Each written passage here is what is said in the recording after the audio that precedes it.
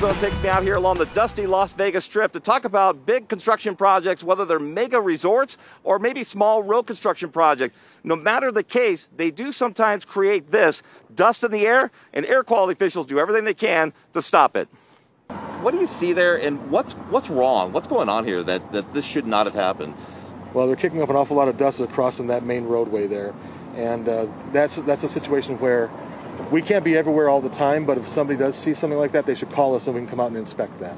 The upset viewer who recorded the dust cloud video on his dash cam was at a traffic light on Flamingo at the 215 freeway, where a county freeway widening project was making him and other drivers eat dust. But his dash cam video enough evidence to generate a dust violation complaint on a construction contractor, ironically representing Clark County. We'd still have to inspect, but it's good to have any information that they can provide. The DEQ went on to tell the Cone Zone that they encourage all residents to report any construction dust complaints to their hotline.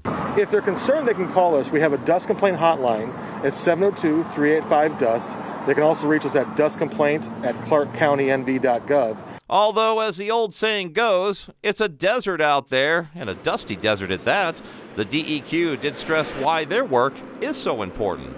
Well, it's important because we all breathe the same air, and that's why we're out here every day inspecting sites. Speaking of inspections, I also wondered how many inspectors does the DEQ have on staff to keep our air as clean as possible? I think within that particular division, we call them dust cops, there could be anywhere from 10 to 20.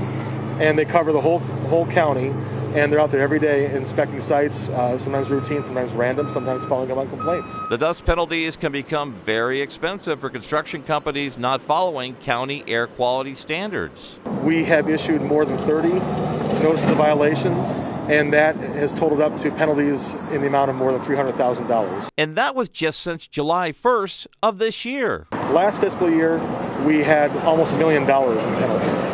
Getting back to our viewer that got dusted, the DEQ reminds everyone to report any construction dust violations to their hotline at 702-385-DUST. I'm Ken Smith, Fox 5 News, local Las Vegas.